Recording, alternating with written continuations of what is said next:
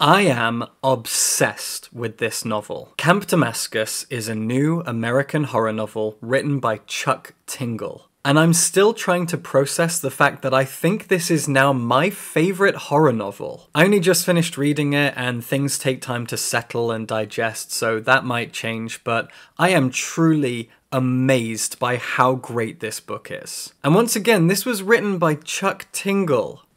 If you don't know who Chuck Tingle is, I get it, I totally understand. I didn't know who he was until relatively recently. But Chuck Tingle is an author who has made a big name for himself. He's become very infamous across the internet for writing dozens, if not hundreds, of very strange works of gay erotica. But what's drawn so much attention to these works is the way that they're named and the concepts and ideas behind them. These are books about having sex with anthropomorphized monsters, dinosaurs, and even abstract concepts like time and money. I confess I haven't read any of them as of yet, but I'm really amazed by him as a person and the way that his mind works, and the fact that he goes into interviews and conventions wearing a pink mask, and written across that mask is just the phrase, "Love is real." Tingle claims to have traveled between dimensions, and the one thing that is constant across all timelines is love. Love is the only thing that is true and real in this world. Tingle believes in love above all else, and that bleeds into everything he does. Everything he creates is about love. He said in an interview about a year ago that his stories were fueled by the ridiculous hyperbole of conservative politicians saying, if we let two men get married, what's next? And so Chuck writes about what could be next and how the absurd sexual fantasies of conservatives, if real, would actually be more utopia than dystopia. He seems like a truly wonderful, kind, wholesome, sweet man who values love above everything else and who has written some really funny gay erotica. And now he's written one of the best horror novels of this century?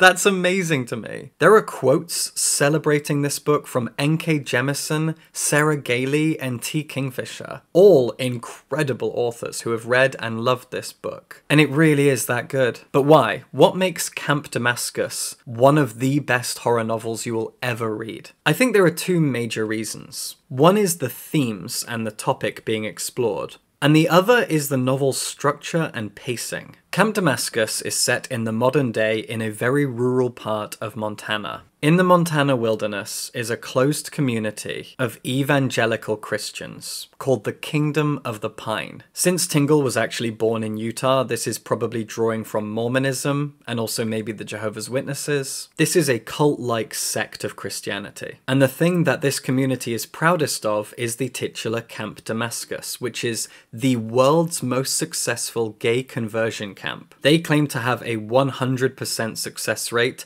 of converting sinners back to normal people. Our protagonist is a teenage girl called Rose Darling. When the book begins, she's hanging out with some friends at a local lake. We quickly learn that Rose is a very clever person. Her mind is full of knowledge about books she's read. She clearly knows her stuff when it comes to literature, science, mathematics, and yet she tries to suppress all of that stuff and go, no, just Jesus, just Bible, just God stuff. There's a boy in her circle who has a massive crush on her. He does not keep that a secret, and he even tries to kiss her at the end of the first chapter. She goes home to her parents, and despite the fact that they are prudish Christians, they say to her, hey, he likes you, you should go for it, you should give in to your urges, follow your desire, definitely just do whatever you like with this boy, you're young and free, just go have some fun with this boy, don't hold back, it's fine with us. Which is weird and out of character. Then Rose vomits a host of mayflies all over the table, which is arguably even stranger.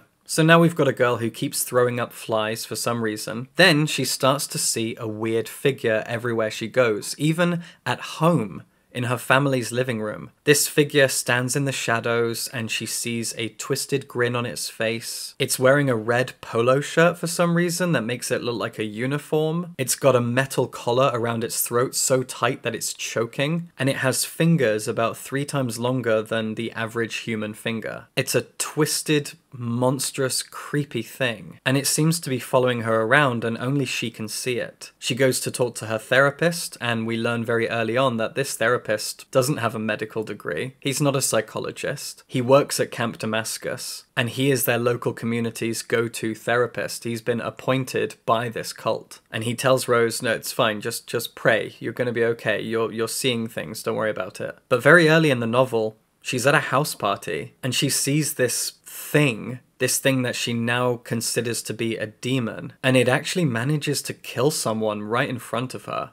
And it's really dark. And remember, she's also throwing up flies. Weird things are happening to Rose, and to say much more would be to spoil where this book goes. But this is the first and most important thing about why this is such an incredible horror novel, is the pacing and structure. This book has a very solid 3-act structure. It is 300 pages long, and each of those 100-page sections is a very well-contained act. In that way, it feels like watching a movie. Most Hollywood films have a very distinct 3-act structure, and this follows that as well. And the first act, the first 100 pages, is just wall-to-wall terror. The creature that I've described, the vomiting mayflies, and a few other things I don't want to spoil, are truly horrifying. I was really shaken. And that's an important thing for me when it comes to horror, because I'm not easily scared. I read and watch and play a lot of horror, and any horror fan will tell you that you do kind of become desensitized. You get to anticipate jump scares and how they'll play out. You see some really twisted, gnarly, horrible, hellish stuff, and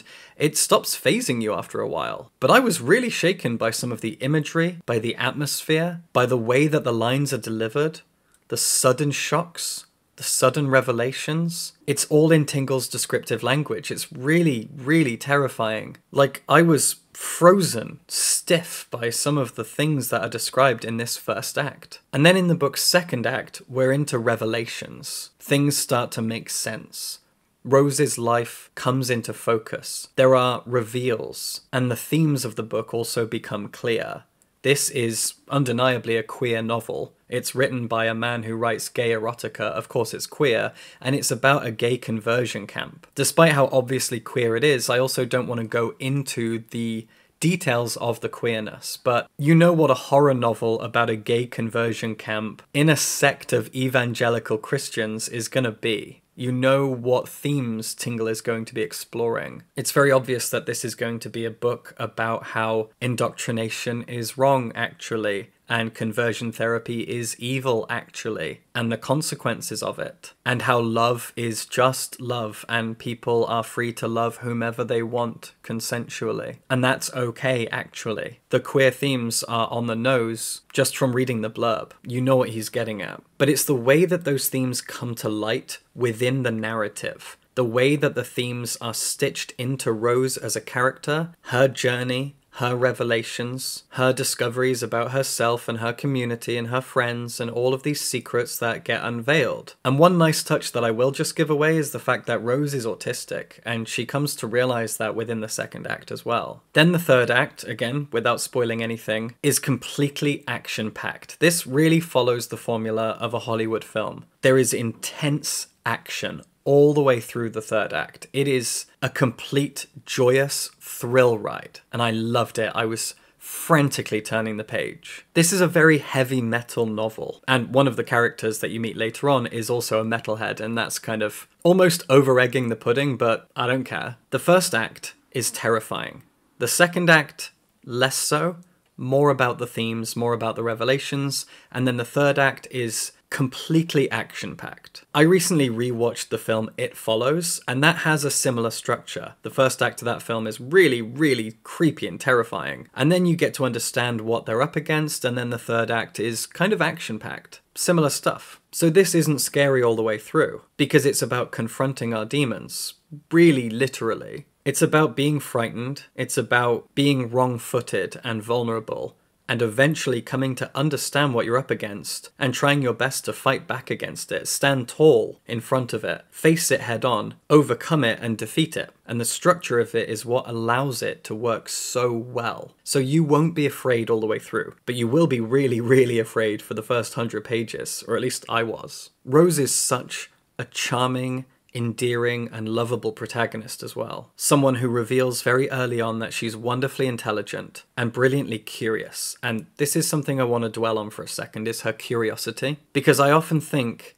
that curiosity has so much to answer for, and we cannot decide how curious we are. I'm not a geneticist or an evolutionary biologist. I don't exactly know how things are passed on. I don't know if we are born with an innate sense of curiosity, but it's undeniable that some people are a lot more curious than others. People who exhibit curiosity often become very creative people, artists of some sort, or they become scientists looking for answers, or they become teachers who want to help other people find answers and encourage their curiosity. And I'm saying all of this as someone who is very, very curious. That's part of the reason I read so much. It's why I've traveled the world. I like learning things. I like meeting people. I like broadening my horizons. Curiosity and creativity fuel everything I do, everything I think. And the same goes for Rose. But Rose was born